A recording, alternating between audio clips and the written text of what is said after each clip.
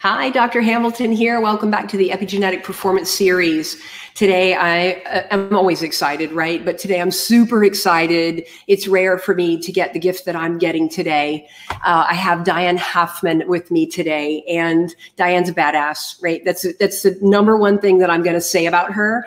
And the reason I'm so excited is because she's like me, right? We both spent our really powerful years, and we're still in them, but our powerful years in service to military and law enforcement. And so, Diane, welcome. Diane was an undercover San Diego police officer, and she also did patrol and things like that. But the cool stuff is the undercover stuff. And in a turn of events, Diane really kind of destroyed her gun hand and was medically retired from the police force. And so she pivoted, as she does well, and created her own company, and it's called SPALife. And it's interesting, and Diane's going to describe this to you, but it's seek power always. And, one of her signature kind of phrases is that true power doesn't exist outside of us, that you are your own power. And so today, Diane's going to share with us the transition of state for her and how it informed her new creation. She's also going to share some really powerful system strategies for you to be anti-fragile and for you to actually choose the new expression you would like to design in this interesting scenario that we're in. So Diane, welcome. Thank you. Tell us more about yourself. Well, first, thank you so much, Micah, for having me here on your show. And I love these kind of conversations because it really allows us to have opportunities to have outside of the box conversations. How can we approach things different? I like looking at, what's happening in the world and what kind of anti-cultural thing that we need to do that's different that allows us to pivot stronger. So for me, as you had shared, I was with the San Diego Police Department, and, I think we're on certain paths where we're moving forward. I didn't grow up saying, hey, I want to be a cop. It's something that, I evolved into, going to college. I had a degree in criminal justice, and I thought I was going to be an attorney, and decided that that wasn't for me. And so I was the only woman on my squad. At the time, there was a serial killer series going on, and they needed to have women officers to pose as prostitutes because we were on the hunt for that serial killer who was targeting prostitutes.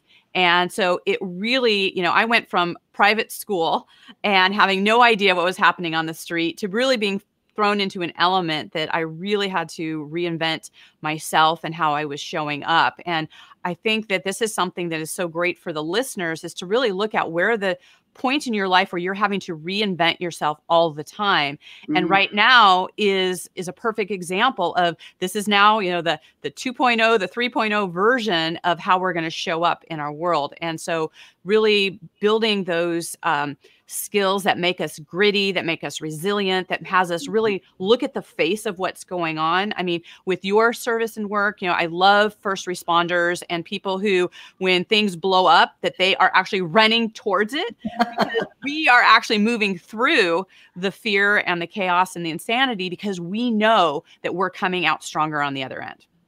And of course, it sounds like you've had several opportunities to kind of hone that anti-fragile skill set. I wonder what did you bump into as you were preparing yourself to go undercover in a serial killer case? I mean, who does that, right? Except somebody on TV and you. What types of things did you bump into? Well, it's interesting. There's a lot of practical things in terms of your language, for one, right? Mm-hmm. That was a big shift in coming into like some street language, some harshness, like some not very feminine ways of being, but then also as a prostitute, you had to also be very feminine. So there was such a mix of how you were showing up. And one of the things that really came so strong for me in undercover work is to be ultra aware of your surroundings, that the smallest nuance that was happening around you was a trigger, not for fear, because you really resort to your training. So you can actually train yourself to respond in fears in a way so that you're not reacting in a situation that is making things dangerous for you or yourself. So when you actually start noticing and trusting yourself, this became a time where I really started trusting my intuition on a deeper level, because sometimes I would trigger somebody who drove by in a car and I didn't have like the specific articulation of what was going on, but everything in me was like, there's a problem with that person. There's something with that person. And I really learned that it became a life or death situation to be able to trust those things. Those have saved me time and time again when I've had guns pulled on me, that I've walked down an alley, I've had somebody, pop out, fights and things that have gone on, just trusting that inner knowing that that is always going to move you to the next step. Wow. You talk about fine-tuning your intuition under pressure. Yeah. My goodness, right?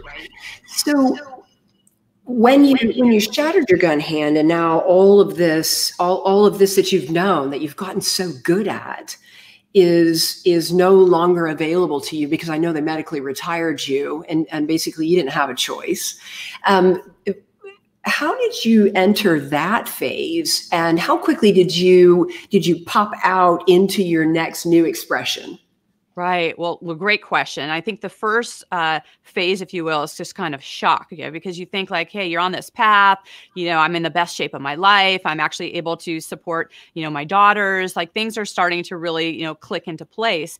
And I think that there was some disbelief and some anger at first, because it was like, really, I'm like getting shot at every day, and this is what's going to take me out, is shattering my gun hand. Like, it feels like something you should just be able to pop out and come out on the other side of.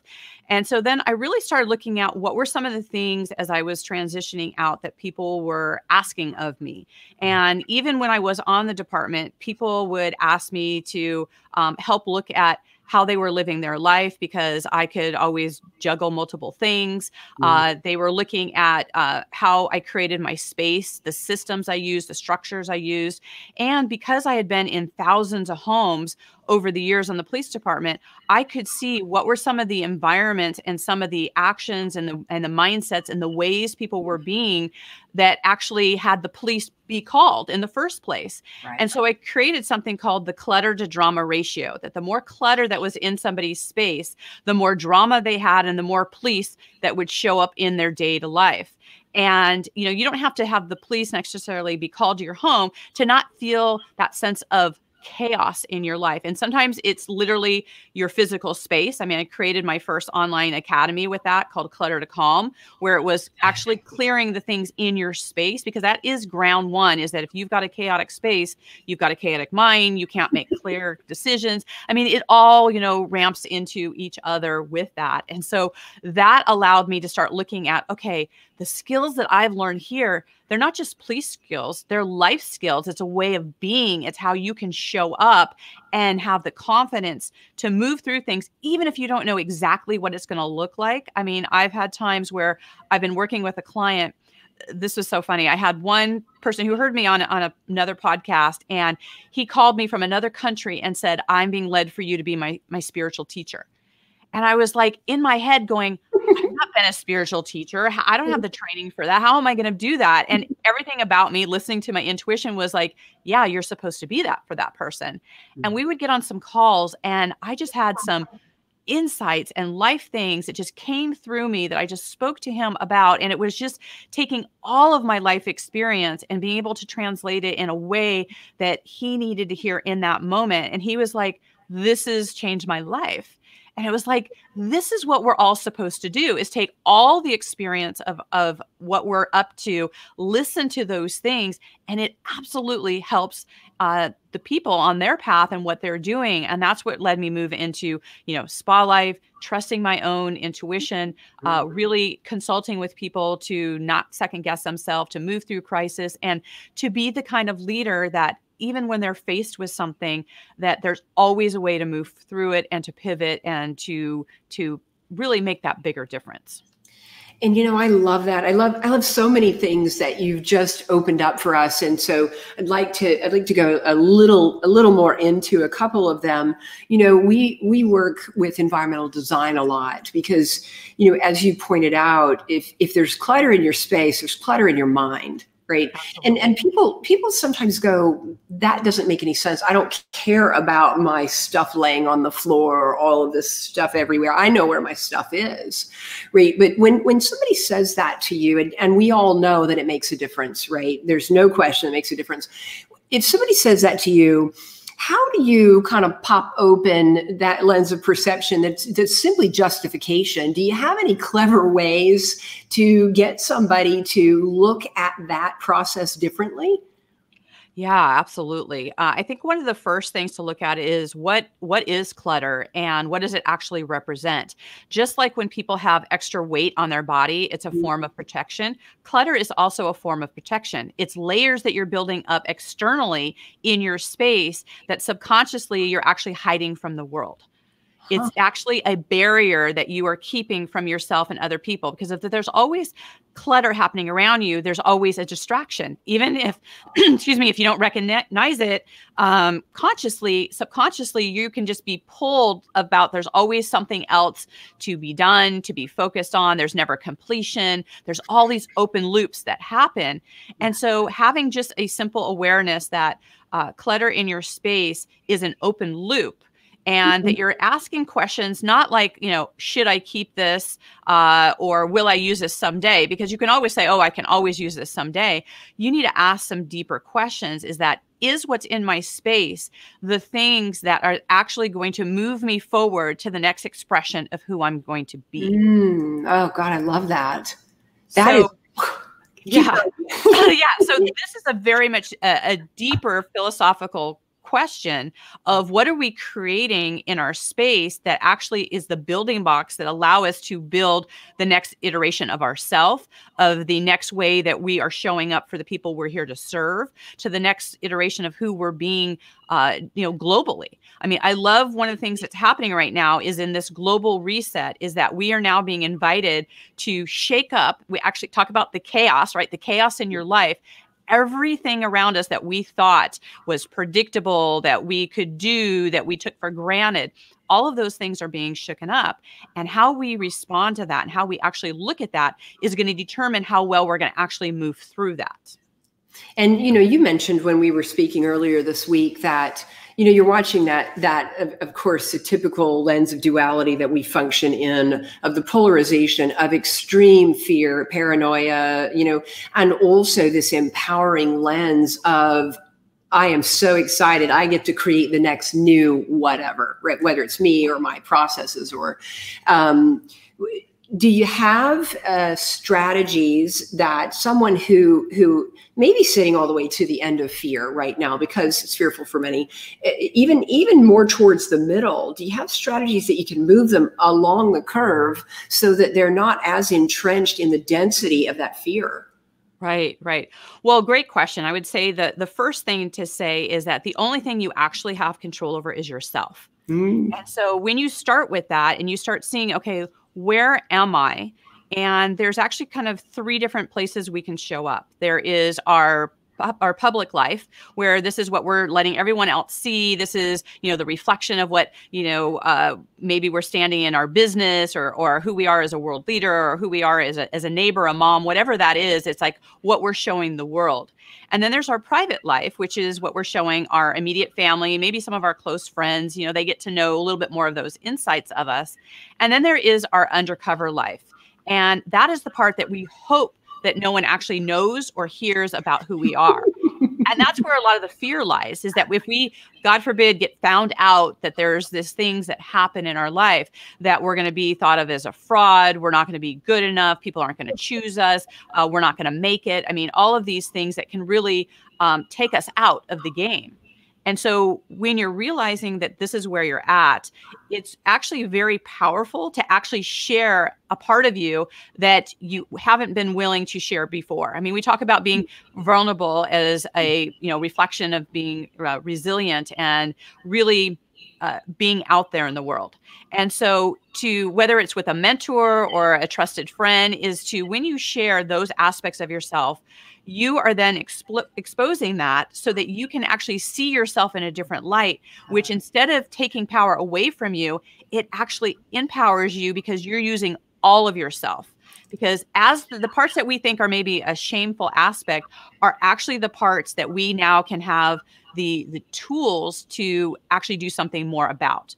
Now, an example of this is when I was a police officer, I was in a very disempowering relationship, one that I didn't trust myself. I was always second guessing myself, and I could show up as a strong police officer and do my work out there and help other people. But in my own situation, I had my own undercover that was going on, that I was trying to keep, my family unit together. I was really not speaking my own truth. And I never wanted to talk about that. I never wanted to share about that because I thought it would show that I wasn't a leader, that I was weak, that I didn't trust myself, right? But the fact that I went through that and I can recognize that and now actually say that out loud, it actually allows me to be that much stronger, because one, that can't be used against me because I'm owning every aspect about myself. And by utilizing that, I also had the tools that moved me through that. And that had to do with, sharing that first with other people. I was involved in a very notorious kidnapping murder case, that there was something bigger than myself that also allowed me to move through that as well. So we look at what are the things happening with ourselves that we're not sharing, that we can go, what are the lessons out of that? How did I move through that? Because anything that we use as our own strategies can turn around and be used for someone else. So where is the line of between vulnerability and kind of more of a victim sharing, where there's kind of shame involved and it's icky, right? Yeah. Is there a line there? And if there is that line there, what is the ideal way for someone to share in vulnerability without crossing that line? Right. This is a brilliant distinction, because there is, everyone can have a victim experience, right? But you choose to actually identify yourself as a victim. And that's where the distinction comes, is that, we all have things that are disempowering that we may feel shameful about. And we look at, okay, how can we learn from this, grow from this? There's many different people we can reach out to shift that. If you have a victim experience and you can move through that, you can actually utilize that as an anchor to support other people and have it be part of your own toolbox to support people. If you are identifying yourself as a victim, that is low level energy. You're actually staying in that space. You're staying undercover when you're in that place because of that shame. You're not sharing it. Right. And so it's a matter of being stuck in that and not actually, moving through it, kind of that failing forward, versus actually utilizing the energy of that actually becomes part of your power, is that you can own it and then shift it. Yeah, and that's a great distinction. I wasn't even thinking that they were actually still staying in victim, and that is the difference. Now, you were talking to me about nine really wonderful pieces of wisdom for people to really empower themselves to stand up bigger, to create, in more of their conscious creatorship. Could you share some of those with us? Yeah, absolutely. When, in fact, these are one of those things. When I retired from the police department, I was part of a pilot project led by Jim Bunch called The Ultimate Game of Life. And it was about building your life on what made you happy first, then healthy, then wealthy. And it was built on the foundations of Thomas Leonard, about you have all these different environments and different things that you can actually pull from to actually make choices about how you're going to live your life. That it's not like you're focusing on just one area. You have to look at how it's affecting everything else. So, for instance, if we're at choice, right, and we talked about in the beginning, the only thing we have control of is ourself, is that we want to look to these different 9 environments to see, like, okay, what is our best version in that, and what's it going to look like? So one of them is your relationships, right? And the first thing is you look at what's the relationship with yourself. who is it that you want to have in your space? I mean, we've talked about that, we become the sum total of the people that we spend time with. So we get to actually be in choice. And I utilized that environment when I was in that disempowering relationship, going, okay, this is not the kind of person that's a good example to my daughters, that's going to move me forward in my life. And so this is someone that needs to not be in my life. So utilizing the relationships is part of that. Finances is another, environment to look at. What is it that, how can you be powerful in your finances? And I like to use things where I have certain parts that I give and tithe in a certain area. I save, I play, I empower, in my business. I like to give certain things away. I mean, really being clear about how are you using the environment of money and resources to make a difference in the world. You also look at your self-care. Your self-care is such an important thing. We know we need to fill ourselves up. And, this is a great time right now when people can really start shifting. You and I have talked about sleep and what that looks like in terms of having the clarity. So we have all of these opportunities to look at these different aspects in our life. We talked a little bit about our physical space and whether that has clutter in it or calm. Our body is, this is an opportunity for us to really check in. I'll just talk about your immunity system. What is, on a scale of 1 to 10, what is your immunity? You and I talked about, we're like a 12 in our immunity because we've made it such a focus and you can search out the tools anywhere to be like, okay, I'm seeing people run out of the stores with things. Are you seeing people who are getting like fresh whole foods and cleanse things, or people who are walking out with, cigarettes and alcohol? Yeah. It's like, what are you actually fortifying yourself for? And these are all environments and these are all choices that we are looking at to see what are some of the differences that we can actually make. One of the environments is nature. You talked about going out and going for a walk here when we're done. I mean, we have so many opportunities to be at choice with all of our different environments and how they interact together, and to see those are all resilient qualities to when you're at choice to say, okay, in this environment, I'm going to choose this because it actually elevates who I'm being and, with myself, with the people I choose to be with, and as part of my bigger mission. When you ask yourself from that place, you're going to elevate much bigger and be much more stronger in your power because you've consciously chose it. Yeah. And that's, this is complex systems 101, right? This is right now, to me, one of the most important things that anyone listening can really send your focus to. When you take your mind and you look at everything through multidimensional lenses of complex systems, how they interrelate, how they interconnect, you begin to see a very different picture. It's a picture of epigenetics and how nature and nurture interact, because every single thing that you experience is creating an outcome at the cellular, molecular, right, DNA level.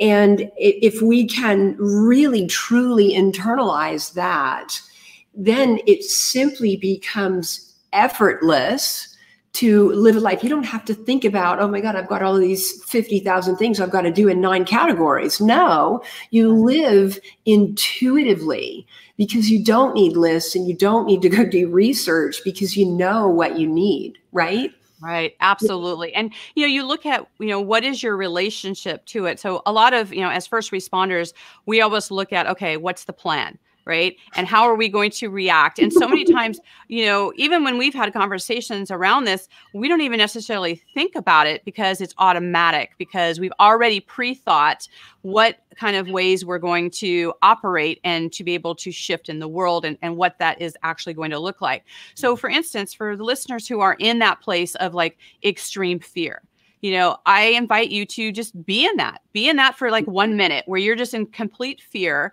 and then start writing down what's worst case scenario. Like, what would be the worst thing that could possibly happen, and write that down. And then let's say that actually happened.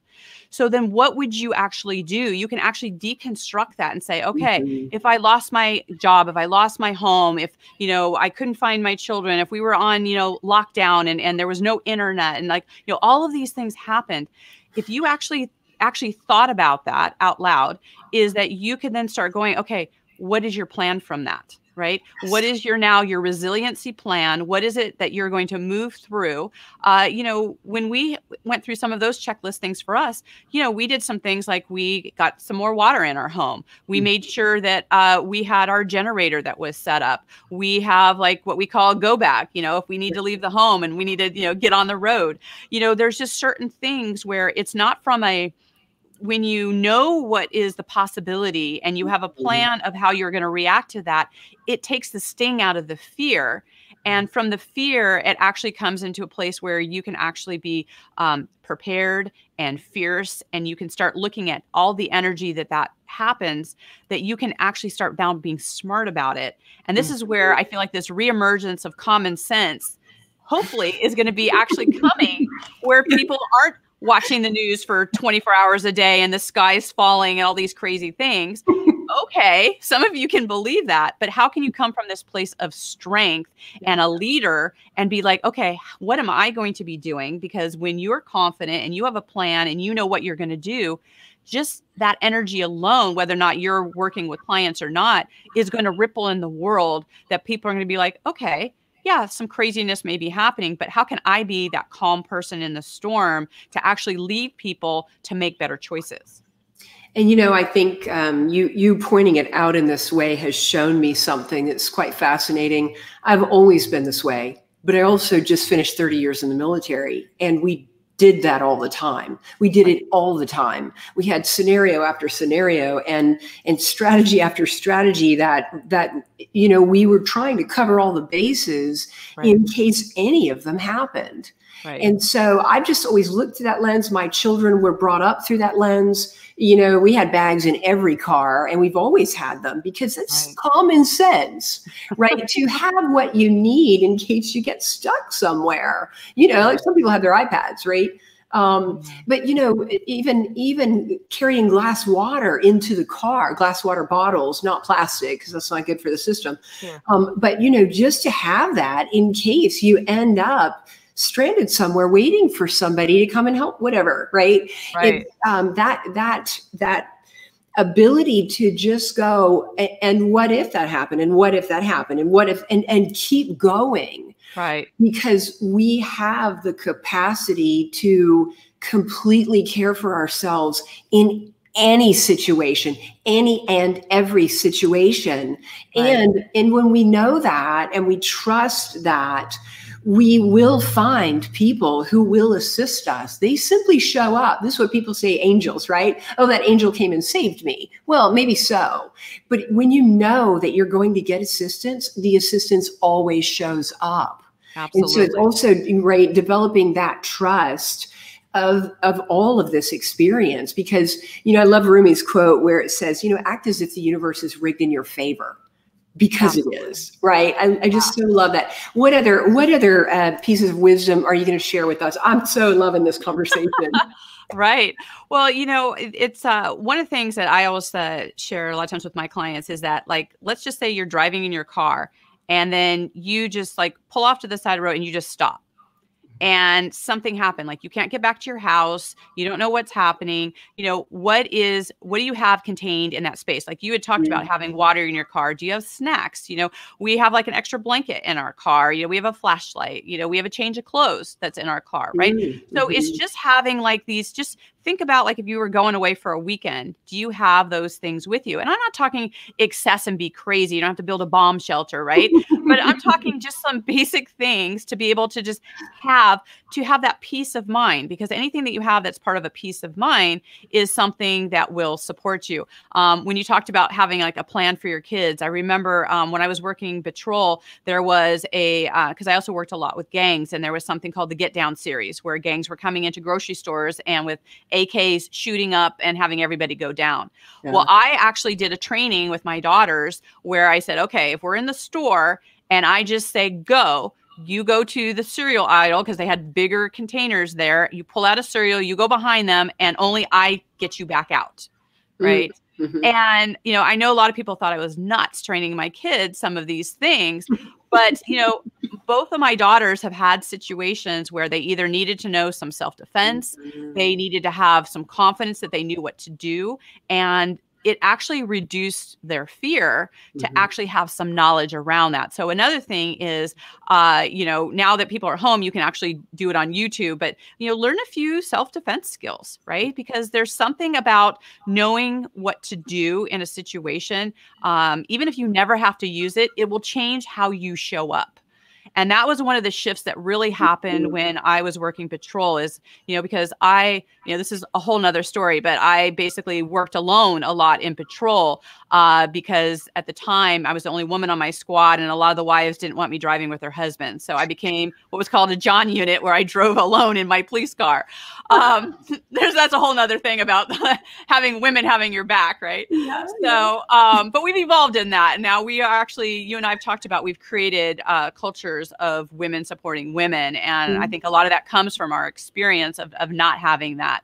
And so one of the things is that, many nights I would walk, 2, 3 in the morning down alleys by myself, not knowing who's going to pop out at any time and having to work through these scenarios of what would I do? How do I react? What do I say? What does that look like? And just when you're in that place of being prepared, and I'm not saying, that's a worst case scenario for work that we did, but if you just look in day-to-day life, what is your worst case scenario? What would trigger fear for you or for your family? And when even if you just think about what you would do, you're that much a step ahead to actually be able to do it with a piece of, a frame of reference where you're actually calm. A lot of people in our neighborhoods, we've been evacuated because of fires, right? So I actually have a checklist, an emergency checklist on my phone that says when something goes down, these are the 6 things that I do.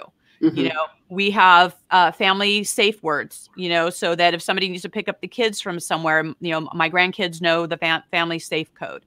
So if you can't go back to your home because of something happening, where's your family going to meet? So we have a place like, hey, if we need to go south, we go to my parents. If we, go north, we're going to my sisters. It's like just having these kind of conversations allows you to just be clear. Let's say you don't have the internet and you don't have access to things. What is your family plan? And if you just speak through that, you're coming from such a more powerful place that you can actually be that leader to move people through crisis situations. And, it's so interesting for anybody who's listening who says, yeah, I don't see that happening to me. I don't need that.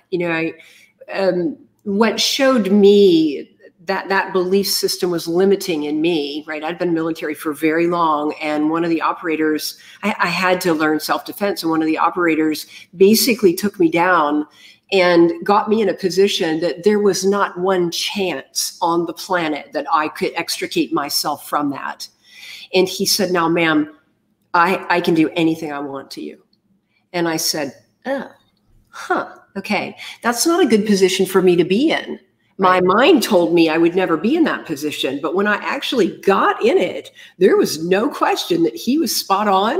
And I have to say, I got very serious about those basic things. And I love to tell women and children, especially boys, girls, both, right? Why don't we do common sense training? Right. It's not self-defense, it's common sense. Absolutely. Right? Yeah. Of being a human who might potentially get into a situation someday that isn't ideal. I mean, not to live in fear of it, but to be prepared for it. And, and you give me such comfort because I can't tell you the number of moms and also dads who always looked at me like I was crazy for preparing my children for, we had chemical spills where we used to live. And I would tell them, if the school gets locked down, you will leave immediately and you will do this. Right.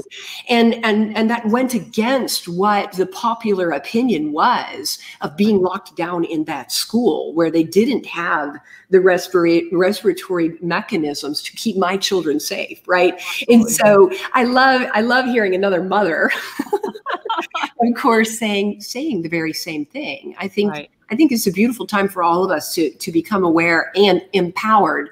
The one thing that you've said over and over through this is knowledge is power. Arm yourself with knowledge. Knowledge is power. I love that. And it's a consistent theme running through this. Right. Well, and and there's a kind of another step to that too, is that you can have all the knowledge, and that is all the preventative aspect, get in the know, make decisions on what you're going to do and come from that place. But then once you have gotten to that and you've got all of that, then also let it go and then come a place of knowing. This is where your preparation and your training actually kicks in, that you've actually decided what you're going to do, what's going to happen. And then you actually do let all of it go. You're not going, oh, what's the 9 things and the 3 things and this thing? And, is my car packed? And you just let that go and you trust. And that's where you're actually going from that intuition, where it's actually more important to come from your knowing than your knowledge. That always trumps wherever you're going with that. But, when you have those basic things, they really do support you and what's happening. I used to do a lot of training for like sororities or girls that were going from high school to college. And because it can be a very vulnerable time to, not think about scenarios that can happen for personal safety and things happening. And a friend of mine was part of a collaborative effort to create a video, and it's actually a free resource that you can look online. It's called Just Yell Fire. And it's a video that I highly recommend that women and or their daughters, and it's actually good for boys as well, but really gets you into that mindset. What are a few key moves? What are key phrases and a way of being that will actually protect you in moving through things? And, one of my daughters, who was actually in 6th grade, had a situation where there was a boy at school that was going around and was, popping the bra straps and lifting up skirts and just, doing a lot of things that were, inappropriate, but also, that age frame. But he was going around, and even when girls were saying no, he was still doing that. Well, he made a point of, he snapped the bra of my daughter and she choked him out. And, there's a lot of people that are going to take a stance one way or the other, like, that's physical violence and, you should say this or whatever.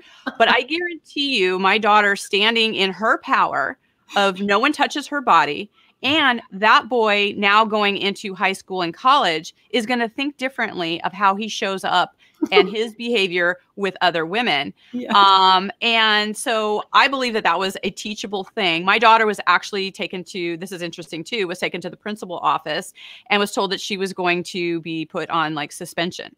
And they had called me. And as soon as they told me that, I was like, what did he do? I said, because my daughters are trained like only in physical, situations that you would actually do that. And when I heard what had happened, I said, absolutely not. I said, get her back in class. She is not going to be on suspension. I said, that is not going to be how we're going to reinforce that going on. And don't ever call me for a situation where my daughter is actually protecting herself. And I think there's something to be said for, and maybe it doesn't have to be physical, like it ended up being with my daughter. Maybe that was a little excessive.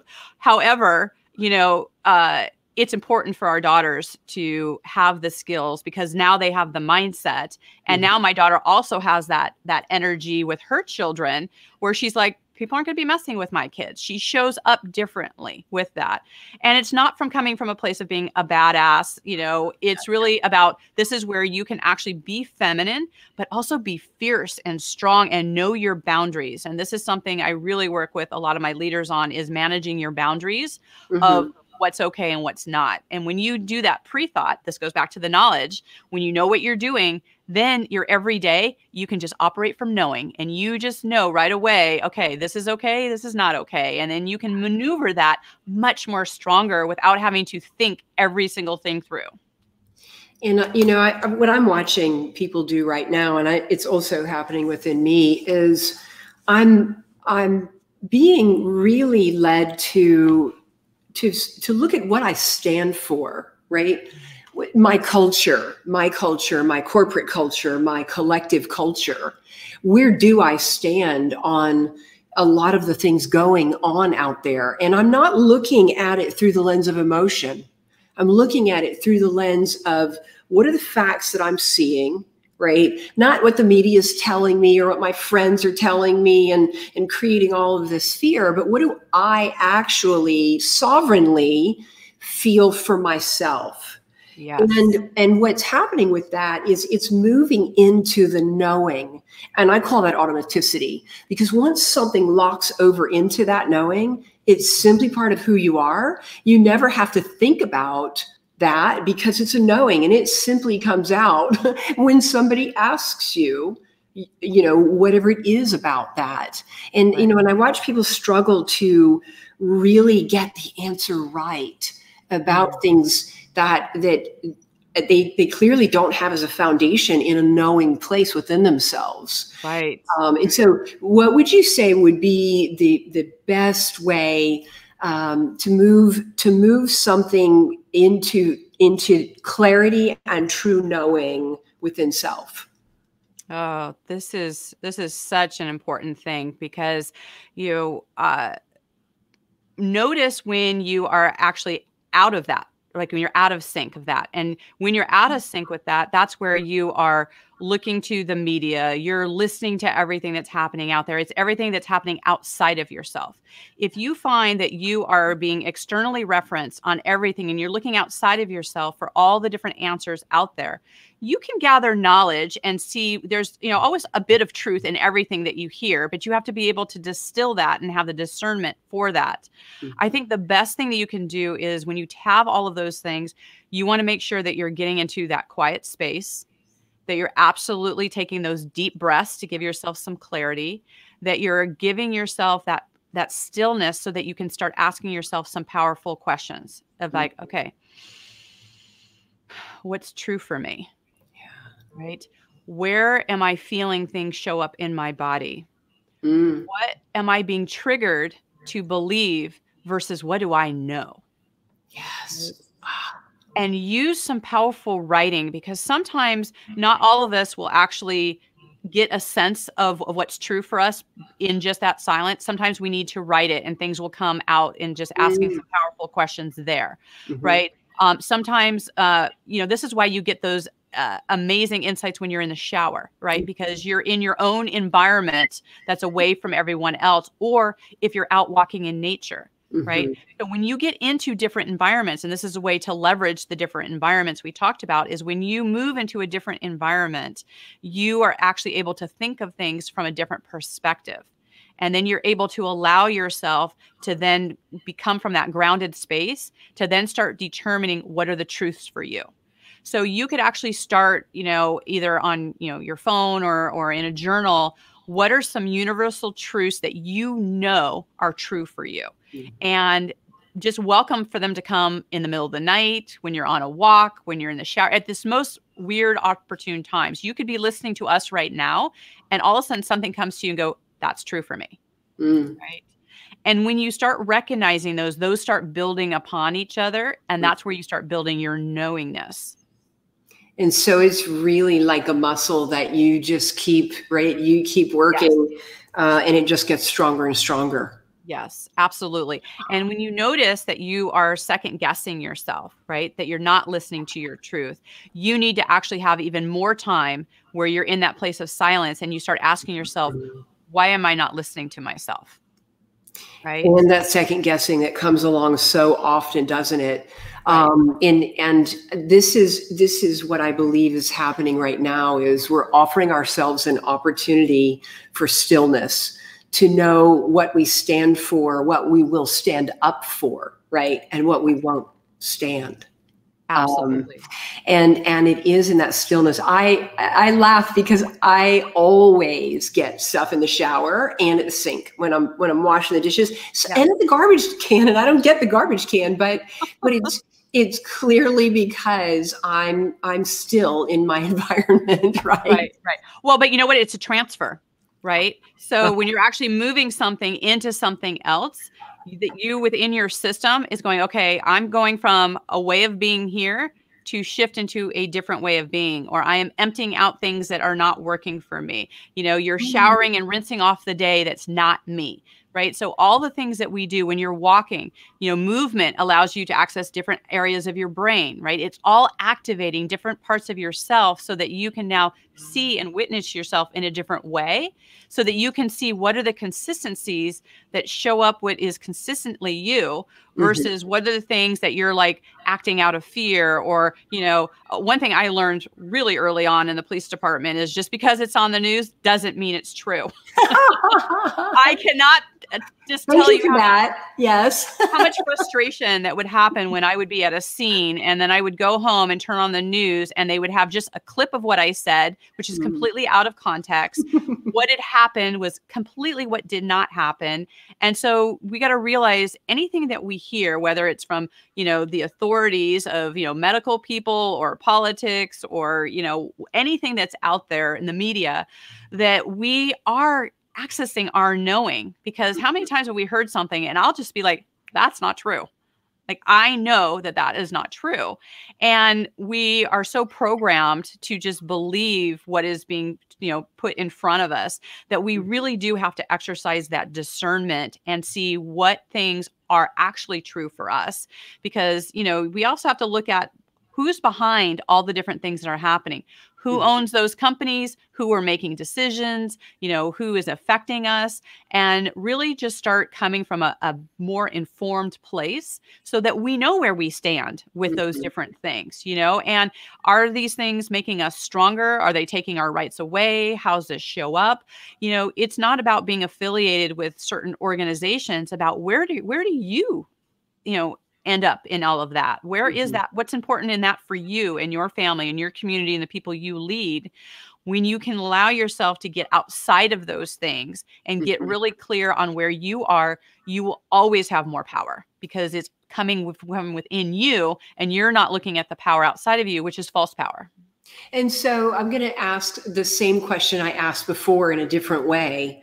So I watch people do this and I watch them say, I'm informing myself, I'm a researcher, I've got all the science, and they're still creating separatist agendas, right? Adding to what is the control that they're saying they don't want to have put upon them.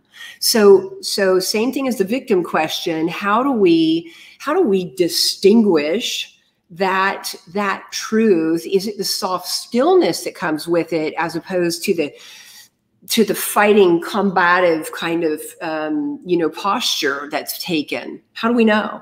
Right. Well, I believe that becomes like a multi-prong approach, right? So you take whatever information, because everything's input, right? Everything comes at you, and it's how we respond to that, what we do with that. How is it that a situation can happen and one person can completely crumble and they can't react and they're paralyzed, and another person goes, got it, and moves through it? Right? Those are very different ways of responding to something. And both of them can shift and change in a moment by how they look at it. So whatever information's coming, you can do the knowledge, the research part of it. Just don't get obsessive in it where you are looking at it from, the actual letter of the law. You also have to look at the spirit of the law and what's underneath that. Yeah. So you always want to look at what's underneath any of the information that is being given. Okay, if I'm being told that I need to act in a certain way regarding my health, I look at who's telling me that. What do they have to gain by telling me that? Are they going to financially benefit from that? Is it going to be how I'm going to have to operate differently in the world?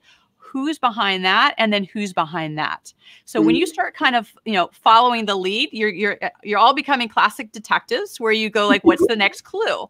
So you just follow the clues. And then you look at, okay, now that I have the knowledge part handled, now I'm going into stillness. And now out of stillness, we distill what is actually for us.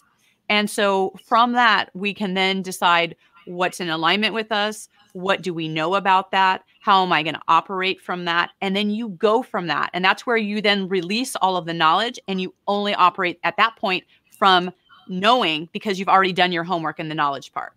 Oh, that's fabulous. I tell you, your years on the force have certainly provided wisdom, and you've given us such a big gift. This is one of the most, I think, timely conversations that all of us can be having right now, is really getting very clear. And then from that clarity, simply allowing it to inform the way we live our lives. and we don't need to talk about it at that point. That's what's so interesting to me is when, I often joke and say that when people are talking about enlightenment, they definitely haven't experienced it because they're still talking about it. And it's the same kind of thing with this. I think when there's a knowing within oneself, there is no need to talk about it unless it's part of your mission. And I think a lot of missions are going to come out of this time that we're in. We certainly would like to see all of our systems better prepared to serve us, in a more ideal way. So, wow. Well, I also think it's important too, is that this is, again, that being, responsible for yourself is to, you'll hear if you listen too much to the news and everything that, the hospitals are full and there's not resources and who's going to save us and all of those type of things. Well, that is also the conversation to be, what are you going to do to save yourself? Right? Yes. If you know how to take care of your own health, if you know how to fortify your immune system, you don't need all of those systems, right? You come from that place of knowing. You want to look at all the different areas of your life. You don't have to be worried about those things. And so, it's also a great time. This is something I believe that we're going to look back on, and either people are going to be like, that was the worst time that ever happened. Yeah. And there's also going to be other people that are going to say, you know what, this was the best time. How many times did people say, oh, I wish I had more time. I wish I could be more with my family. Well, here it is, folks. Yes. It's right here in front of you. What are the conversations that you are having with your children, with the people that you love, with your closest friends? I mean, I've been doing something, with, we've got a family group chat, with my kids and my sister and my parents and everybody in there. And I've been putting, I have like these little cards, and I've been just throwing out things every day, just kind of things to think about. And they've been fun things. Like I put on there, like, if you could be any ice cream in the world, what would you be and why? And we've had these funny things that people are saying, like, oh, I would be cookie dough because I'm half baked, Yeah. And my sister's like, I'll be vanilla because I'm reliable and dependable, and it's just these fun conversations that we don't allow ourselves the space to just, to get to know each other on that next level. And, it doesn't always have to be like, what is the strategy that's going to happen? It could be like, how is it that we can make the most of this time? Yes. And that is something, in the spaces of knowingness, if we looked at, hey, if time and money isn't an issue, which is we're kind of, this global reset that's happening. Yes. What would you be doing? What's the conversations you would be having? How would you be living your life? I mean, there's been nights where, Carrie and I have been like, well, it's not a school night. Let's watch a movie, just for fun, right? Just for fun. So, it's just seeing people walking and being out more and just shifting what is actually important. This is such a pivotal time in history where we actually get to be part of the global research source, to reset ourselves, to be able to say, how do I want to operate going forward? Oh, yes. And it is such a gift. And I invite you all to take the gift. And what does it say? In the Matrix, you take the red pill? The red pill or the blue pill? Which one? Just pick and be okay with what you pick, because you can always pick again, right? Well, sometimes you can't pick again, can you? Oh, Diane, you are amazing. This is Diane's website, dianehalfman.com. And I'm going to have all of the ways to contact her in the show notes. She also is gifting us 5 moves to reset your power. It's one of her modules. And so if you'll go here to the website, you can take I say, more advantage of your wisdom. I have so enjoyed this, and I really hope I can get you to come back in a couple of weeks, and we'll design a little complex systems epigenetics look at a few things, because man, we could really open lots of windows of perception through conversations like this. Super grateful. Yeah, my pleasure. I think these are the most important conversations to have right now, is just like, what is your way of being going to be? Yes. Please choose on purpose, not through victim consciousness. Right. Or if whatever works for you. All right. Thank you, Diane. Happy day to you. Love everybody. Pleasure.